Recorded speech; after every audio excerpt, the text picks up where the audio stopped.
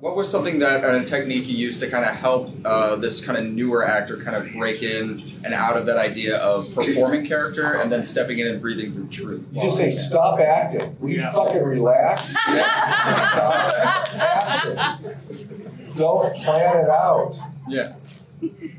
In movies, you don't have to perform. The actor's going to smell it all. The camera's going to smell it all over you. Just get cloaked. You know, you don't even have to act. Like, what's the Kuleshov experiment in Russia in the 20s? You have a completely blank face, and it's intercut with a half-naked woman on a bed, a starving child, and a plate of roast beef. And audiences interpret the face to be, you know, lasciviousness, pity, and hunger. And it's a function of montage, not of acting. So stop acting. You hear that, everybody? You hear that?